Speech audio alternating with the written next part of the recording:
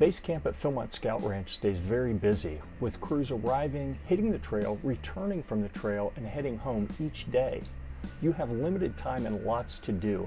Knowing your way around base camp in advance will help things go smoothly and get your trek off to a great start. Your Philmont trek may not officially start until you get off the bus and hit the trail, but your journey begins when you leave home. We met crews that drove to the ranch, crews that took a train to a nearby town, and crews that flew in. However you choose to get to Philmont, make sure your arrival and departure plans are entered in the Philmont Camping Gateway at least 2 weeks prior to your arrival. Trains and planes won't get you all the way to the ranch.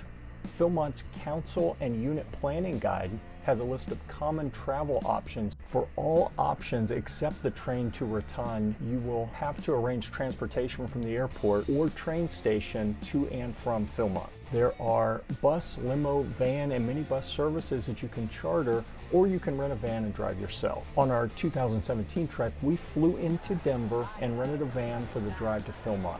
Renting a van allowed us flexibility to make a few stops along the way and meant we could drive to Cimarron before or after the trek.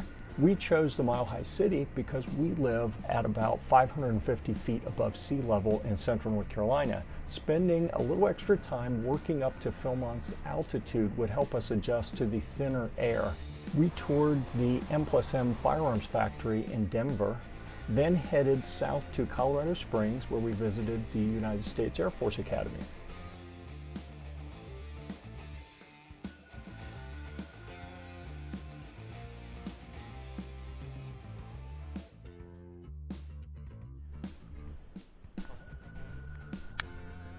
Later, we drove through a rainy Garden of the Gods, which reminds me, don't forget to start hydrating early. Air travel tends to dehydrate people. Being fully hydrated will help you acclimate to the altitude more quickly. The next day we headed south, stopping at Fort Carson to tour the U.S. Army's 4th Infantry Division Museum. That was our last sightseeing stop before arriving in Cimarron, New Mexico.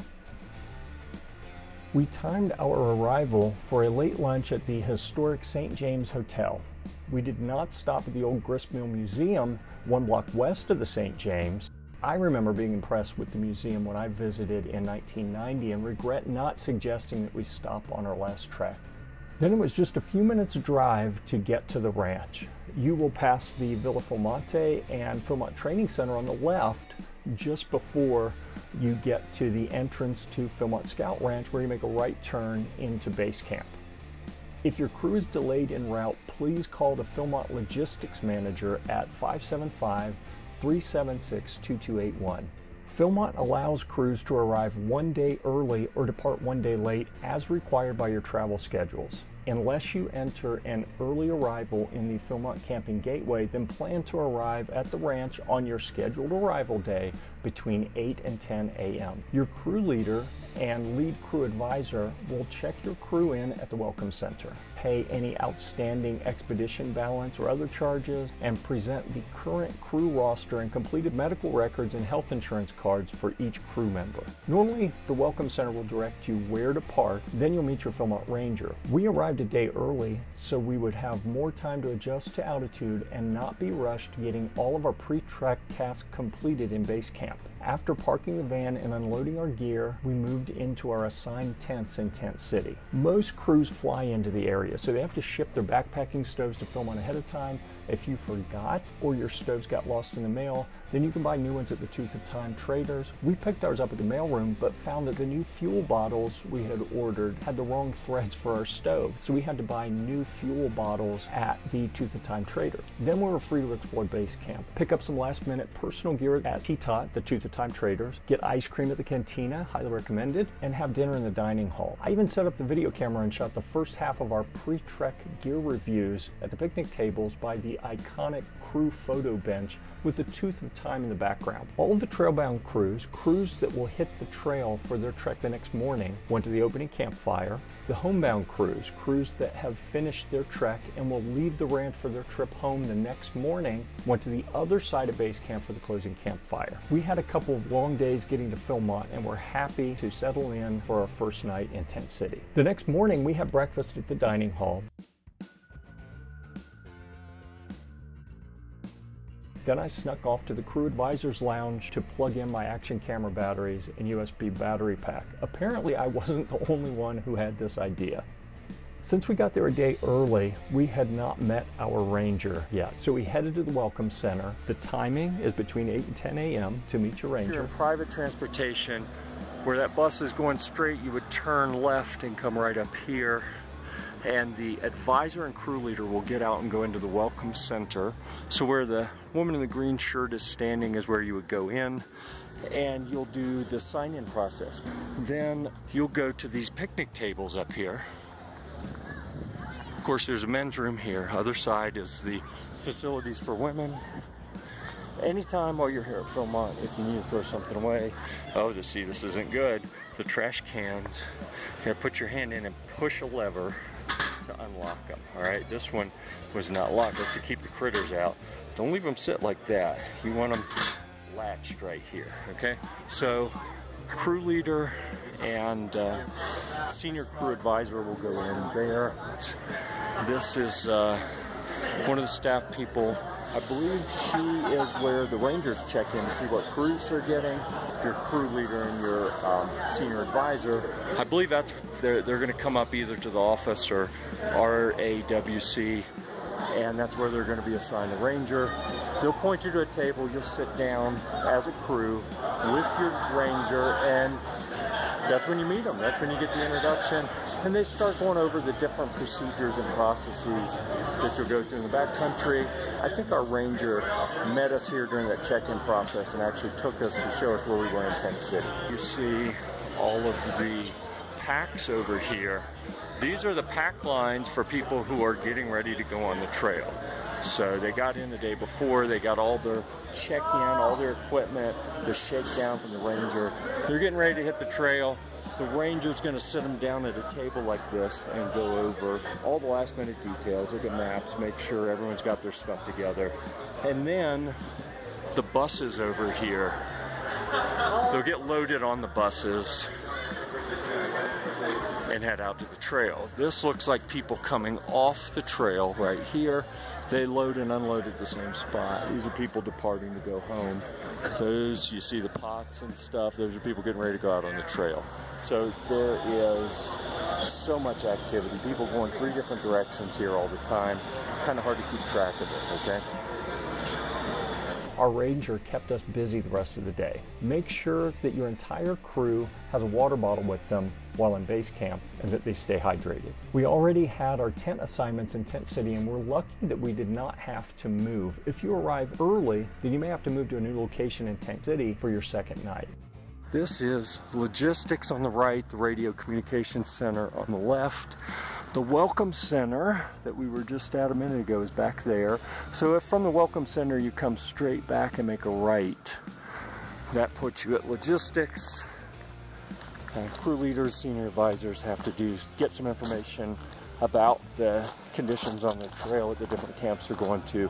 Trek specific stuff happens here at logistics. All right, when we met our ranger, we came and sat at one of these tables and had kind of an introductory get to know each other, start covering things. There's the radio control room. Camping headquarters is here. The crew leader and lead advisor have to meet the registrar at camping headquarters to verify your crew has at least 2 persons current in wilderness first aid and CPR. Make sure you have the current certification paperwork ready to show them. The registrar issues the crew a large envelope to store valuables in while you're on the trail. From there, the crew leader and lead advisor go across the little courtyard to logistics services to review and finalize your trek program, food pickups, and bus transportation. The crew leader needs to ensure that they have an unmarked Philmont trail map and their crew leader guide. Logistics folk will review your trek itinerary day by day, and you will mark your route and campsites on your map. Be ready to take notes on any changes, like if a trail's closed or a water source is dry or contaminated. After logistics, your ranger will take you across base camp to medical recheck. To get there from logistics, head east. That is a right turn if you're in the courtyard by logistics and facing the dining hall. On the way to medical recheck, you will pass the museum on the right, the yurt and To the Time Traders on the left, along with the branding station and commissary. Keep going past the staff cabins on the left and the infirmary on the right, and medical recheck will be on the left before the road. You need everyone's completed medical forms for medical recheck. If all is in order, then this should go quickly. Then your crew gets a quick medical briefing. Next, your ranger will talk to you about the cons project, emergency info, and Trail of Courage board. I believe all of those were at the infirmary pavilion. On the way back from medical recheck, we passed the laundromat.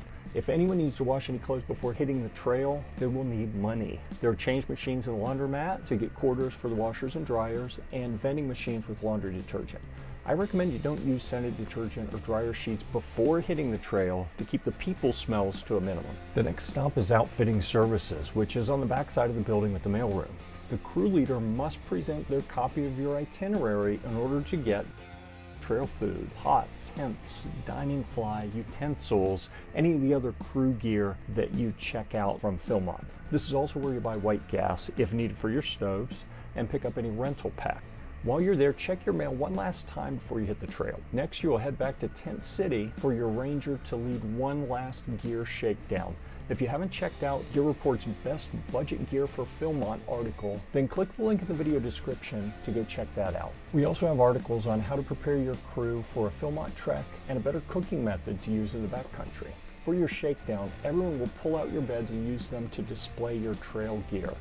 As the ranger calls out items on the packing list, each person holds up the item or indicates that they don't have the item. If any items are missing, then make a list. After the shakedown, you'll have to run to T-Tot to buy them. When the shakedown is completed, all of your excess gear will be stored in your crew locker or in your vehicle. Make sure you stow anything that you don't want to carry on the trail, as you have to carry it with you once you leave base camp. Your ranger is not allowed to carry any, quote, extra gear back to base camp for you. If you realize too late that you didn't actually need something, you're also not allowed to drop it at any staff camps along the way. You take it out of base camp, you got to carry it the whole time. There's also an option if you have time to get a tour of camp headquarters from your ranger. We actually didn't take the time to do that. If you want to schedule a tour of the Villa Philmonte before you leave the ranch, you can do so at the museum across from T-Tot. We had lunch and dinner in the dining hall. Pay attention to the meal schedule. It's important. Trailbound and homebound crews eat at different times. So if you're trailbound, you're getting ready to go out on your trek, breakfast is 6:30 a.m., lunch is 11:30, dinner is 4:45. If you're homebound, you've just come off the trail, breakfast is 7 a.m., lunch is 12:15, and dinner is 5:45. After dinner, everyone with assigned positions has meetings. Adult advisors go to the infirmary shelter for the advisors meeting. After the meeting, they wheel out a cart of instant coffee, tea, cocoa mix, sugar, creamer, etc. If you want any of these on the trail, then grab enough to last your whole trek. This is your opportunity. Crew leaders, chaplains, aides, and guias also have meetings to talk about their responsibilities in the backcountry. Your ranger will tell you all the meeting locations and times. At 7 p.m. there are religious services, and T-Tot is closed during that time, so plan ahead if you need to pick up some last minute gear. After dinner is your last chance to knock out tasks around camp. It's a great time to write or call home and pick up postcards and stamps, which, by the way, you can drop off those postcards at any of the backcountry trading posts to go in outgoing mail. As the sun sets, you will head across the street to the opening program. It's a pretty cool story of the history of the area in and around Philmont. I was surprised how chilly it got as the sun went down, so make sure you dress warmly. I also recommend you squeeze in time for one last hot shower if you can. Crew advisors, don't forget any phones or battery packs that you plugged in to charge in the crew advisors lounge. I topped off my battery pack overnight and almost forgot to pick it up before hitting the trail the next morning. Philmont tells you there's no phone service on the trail, but that's completely untrue. There are places with no service, but there are plenty of places with mobile phone service as well. I recommend that every crew has at least one advisor, not youth, advisor with a phone for emergencies, but please resist the urge to talk on the phone while hiking. It ruins the vibe of being in the backcountry. I know everyone is excited to hit the trail the next morning, but try to get a good night's sleep. You'll need the energy when you hit the trail the next day. Things happen fast on the morning that you are trailbound. You'll eat breakfast in the dining hall before checking out of Tent City, stowing any last-minute items in your crew locker or vehicle, and reporting the Welcome Center ahead of your scheduled departure time. You'll make a pack line on a post beside the bus pickup area, then wait for your crew to be called. There is a water bottle filling station at the Welcome Center. Make sure you fill your water bottles before you get on the bus. You cannot be late for your departure time. Your crew leader should designate a few strong crew members to help get all the packs stowed in the back of the bus. Once everyone is on board, your adventure truly begins.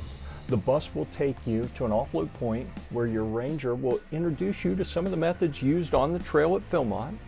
Then you will hike to your first campsite. I hope this video has been useful in helping you prepare for your Philmont trek. Please post any questions in the comments below.